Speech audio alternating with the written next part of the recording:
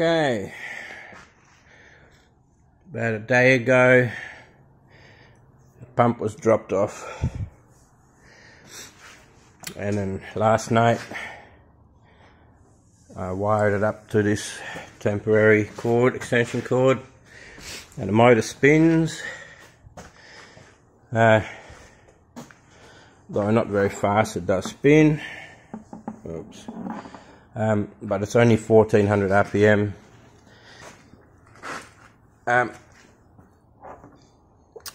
The tank had a leak in it, in the corner here. Yeah.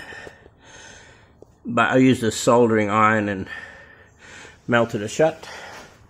Seems to be holding. Woo. I know the 3-phase has to run through there, and one of these wires I'm guessing has to go through here. So you press the button and pull the lever for safety. So that makes it run. Pressing that makes it run. Let go, it stops running. I'm guessing. I have to look up the wiring diagram to see how that one works. But I've got some conduit and cable so I can hook it straight up into my power box. I'll run it up there, up across the top to there and down, because I don't want cables laying on the ground. Whew. Oh, just helped my wife move a truckload of fake or synthetic grass so she can finish the backyard. But I'm about to test to see if the pumps. I think there's enough oil in there to test if the pump is actually pumping up. So it'll come out of here. So it may make a bit of a mess, but I'm not going to pump loads. Let's see.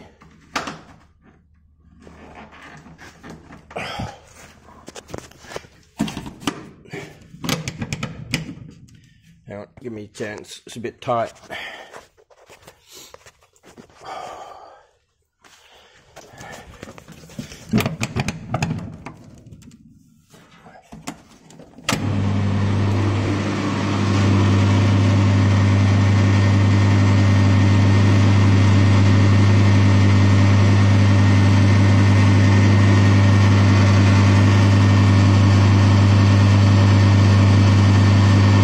Come on, suck it.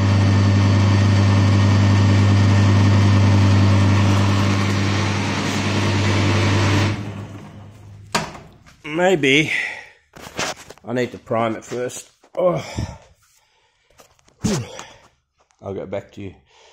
I'll prime the pump, fill it full of oil, because it may need to be primed before it will suck it up, and I may put a bit more oil in the tank, but in a minute. And back, friends. I did everything. I pulled these out. Not much to see. This one is like a pressure relief spring. But when I took that one out and turned the motor on, I was getting bubbles getting blown in here. So even though I wired these up correctly, I was worried. So I swapped 2 phases around.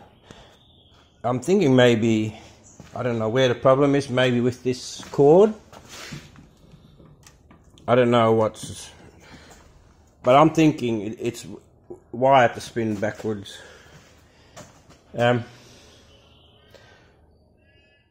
So we'll see. God, I hope this works. My plastic weld job with the soldering iron still working, which is good.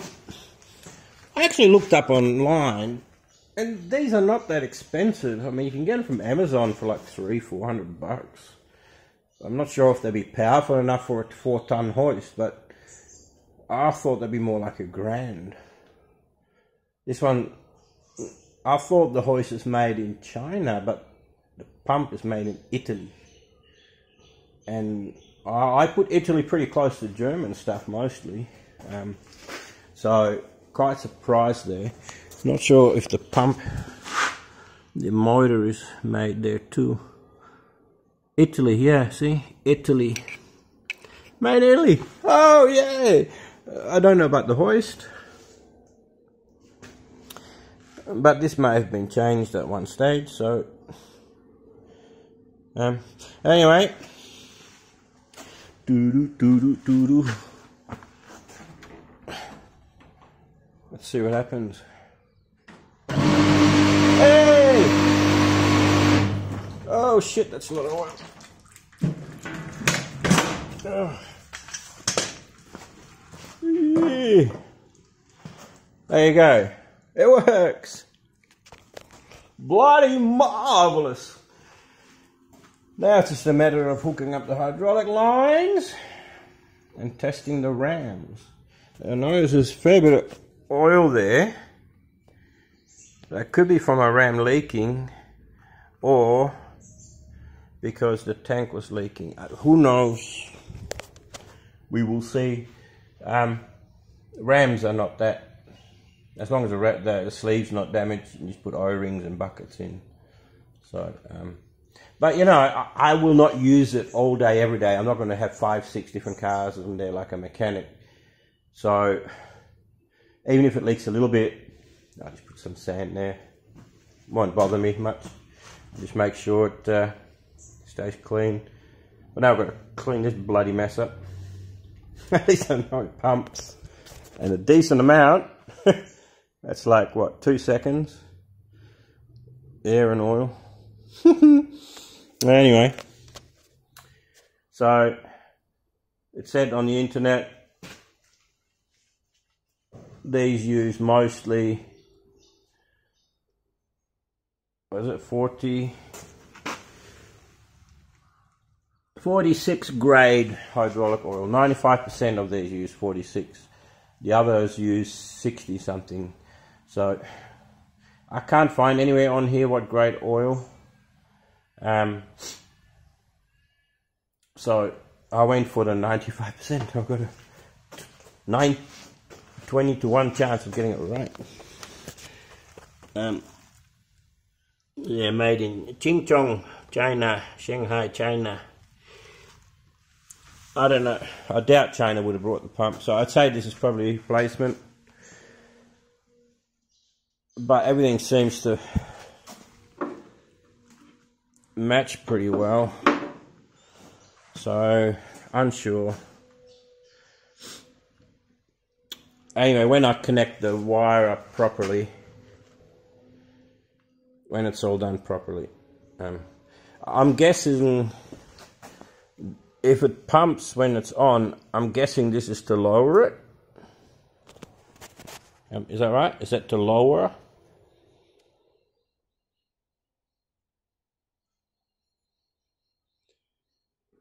Because you got to lift a little bit, release, and lower. Yeah, this button comes in there somehow. I'll work it out. I've worked it out so far. So far I can work anything out really. If you can make it, you can modify it. Or you can fix it.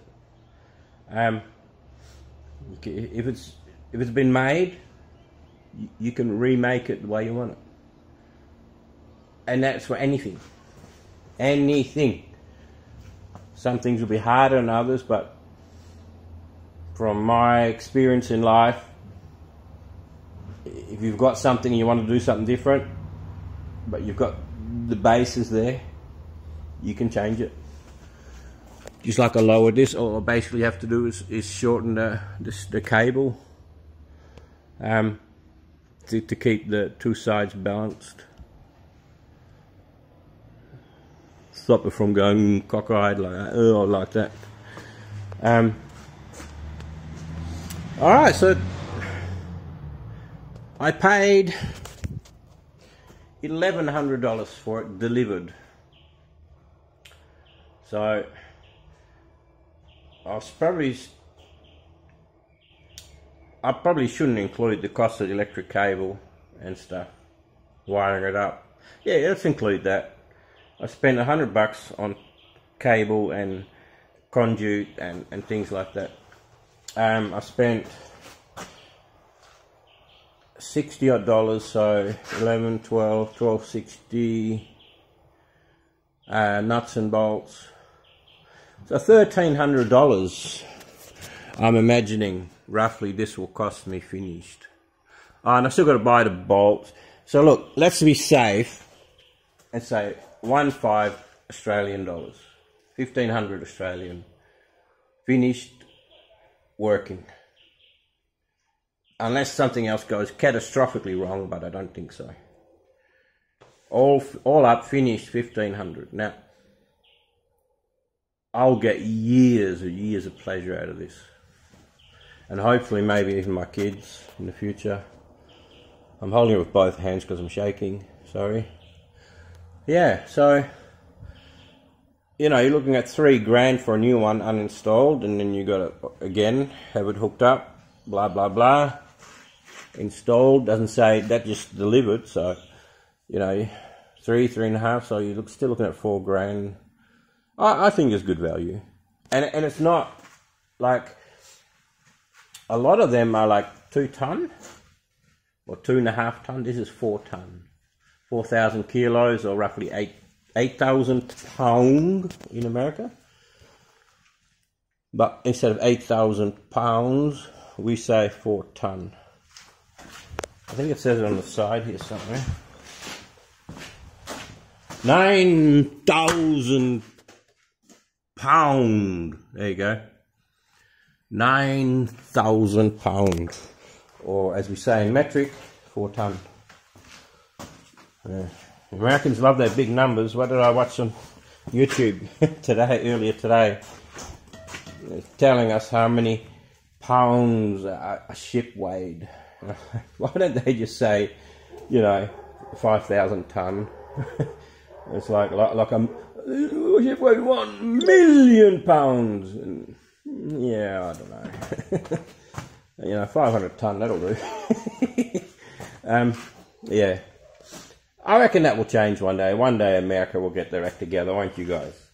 And become metric like us. And then mechanics won't need 2 sets of spanners and 2 sets of this and 2 sets of that. Because 2 sets of drill bits and everything. You know, because you're a great country, big, massive country that produces a lot. But the rest of the world, you need to catch up the rest of the world when it comes to measurement. Sorry. I was watching a YouTube clip on people in America being interviewed, and they had trouble with the metric system, but they still said they should change. Meet up with the rest of the world. So, and this is Americans in America. So, come on, America, become metric, join the club. Anyway, short clip for today. I'm done for today. I've been up and about around. I've got to pick my kid up from school soon, so love you and leave you.